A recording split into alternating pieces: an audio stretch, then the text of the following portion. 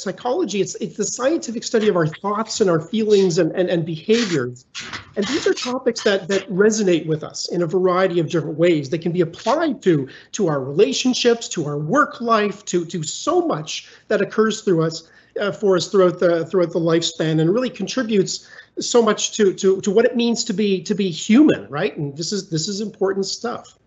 So I teach a variety of different courses for the department. So I teach Intro to Psychology. So it's possible that some of you may be in my class. I also teach a first-year seminar called The Psychology of Success, and I teach sports psychology and a variety of other classes. But again, what binds all of those classes together, and all of the classes and activities in our research labs, is this concern about our thoughts and feelings and behaviors. And certainly no one knows more about the focus of psychology than our student today, Natalie, who very much has made the most of her program. So Natalie, I'll let you introduce yourself. Hi, so I'm Natalie, and I'm currently in the developmental psych program here at Carleton. Great. And so developmental psychology is one of the key research areas in our department, along with cognitive psychology and forensic and organizational, and we also have personality and social and developmental as well. So Natalie, what made you choose Carleton in the first place? I mean, you had so many options open to you. What was it about Carleton? Yeah, so I think I chose Carleton just because I saw that it had a lot of opportunities that not all the schools that I was looking at had to offer. I was pretty shocked when I found out that Carleton was the only school that I actually applied to with a co-op opportunity, which is very important to me. And then, of course, there are many other in Ontario that have this opportunity, but since I'm from Ottawa, I didn't want to venture too far away from home. And a lot of my friends and family were already in the psychology program or neuroscience and mental health. And they told me all about how the profs in this program are so amazing. And throughout the years, I've gotten the chance to see that that's absolutely correct. The profs in the social sciences faculty are really spectacular. They really step up to the plate, especially during the pandemic, and they truly cared about our mental health. I've been doing a lot of pondering here at the end of my degree, and I've realized I have absolutely no regrets in coming here, and I've had an amazing time. You really highlighted a number of important pieces there. First, you mentioned co-op. Could you talk a little bit about your placement and where were you in terms of your co-op placement? So funny enough, I didn't actually end up getting the grades for the co-op opportunity, which is a lot more common than I think students really realize. So I am kind of looking at opportunities elsewhere outside in the real world where I can gain that experience. And I think it's important for students to know that co-op, if you don't get in, it's not the end of the world, and you're still going to get the most out of your degree doing your thesis or your honors project. And yeah.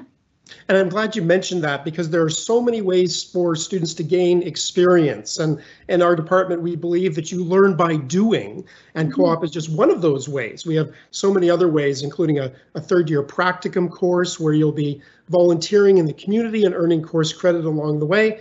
We also have so many courses that emphasize experiential learning and the opportunity, once again, to learn by doing and engage with the community and reflect on material in so many different important ways. Yeah, very good.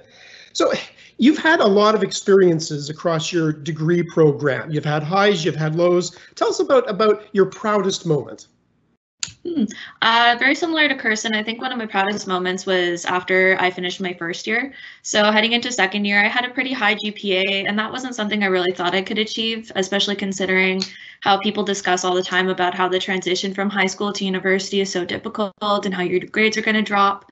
So I really took that and used it as motivation to really push myself forward in my degree, and that's how I ended up here as an ambassador for my program, which I think is very exciting, and I get to be a part of special things like this.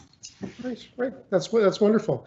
Now, you've also had an opportunity to take so many different courses, and there are going to be some of those courses that just hit certain notes for you, right? You really enjoyed them more than others. What was your favorite course along the way? My favorite course actually had nothing to do with psychology, but kind of intertwines with a lot of things. So Critical Introduction to Sexuality Studies is a second-year course with Dan Irving and explores how heteronormativity is the center of a lot of our biases in the world.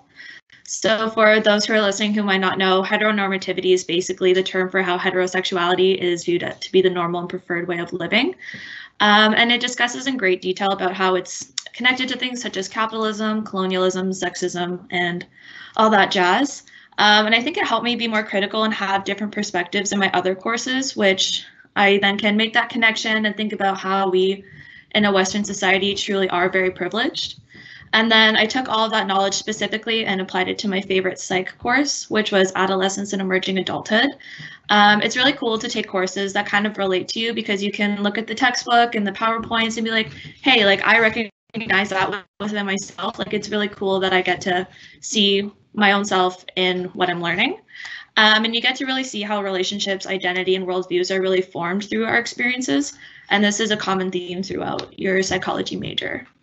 Right, that's wonderful. Now, you've been returning back to developmental psychology a few times. What is it about developmental psych that really attracted your attention?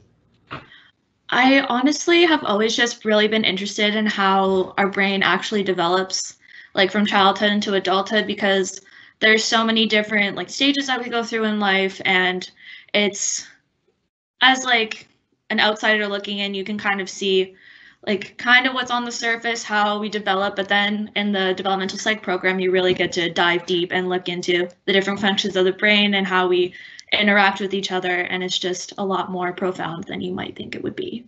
Right, sure, that's great. So along the way, you've been acquiring and refining all kinds of different skills, and some of these have been based on, the courses that you're taking, the experiences that you've had on campus, the experiences you're having off campus. So what are some of the skills that you've been developing in your years at Carleton? Specifically throughout my psych degree, I've learned how to be a more conscious human being and also be more critical of difficult situations and be more involved with the issues that are happening around us.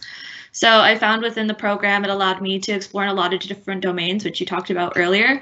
I've had the opportunity to take classes such as sexuality studies, Indigenous studies, human rights, and even American Sign Language.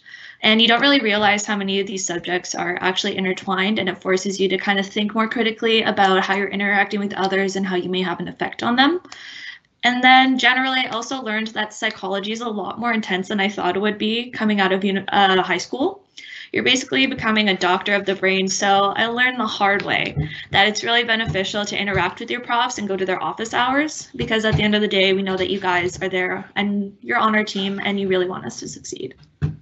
That's good of you to say it. I certainly think that at Carleton, we think of it as a community, really. I mean, it has a bit of a small town feel to it, which that's one of the reasons why I've stayed. I was an undergrad student and grad student at Carleton, and ultimately made it my work home as well, in part because of that feeling of community. Yeah. I totally agree. Yeah, no, that's good. So at this point in your program, you're really starting to think about next steps, right? So what's coming next for you? Where's your degree going to take you, and what are you up to now in terms of trying to get ready to make those transitions to the world of work? Honestly, I've really thought long and hard about this question, and I don't have any solid plans. Like, I know where I want to go and I know where I want to end up, but I've learned this year that with everything that's happening around us, that you really don't know where life is going to take you. So in general, I'd really like to go for a graduate program in child psychology. And it's also very important to me that I go out and see the world. So I'm thinking that I'm probably going to start somewhere fresh and then take my master's and maybe a PhD. I know that I really want to help children in their mental health and maybe look at advocacy in underrepresented communities. I've worked with a lot of children over the years, and I know I have a solid passion for them. So I think that's where I'm going to end up. And I think it's also really important for people to know that it's okay to not know what you want to do and take a break from academia, because burnout is so real and you really want to keep your passion. So that's the mindset that I'm keeping. And I just know that I'm going to achieve my goals and that everybody who's watching is going to achieve theirs as well.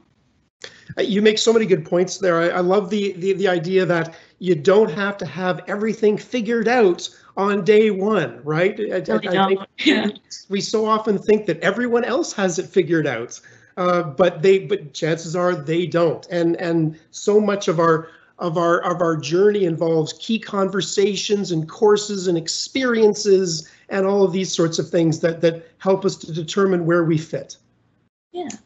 Yeah, great. Well, thanks very much for taking the time to visit with us today. You've been making the most of your university experience. Thanks for chatting with me. It was great.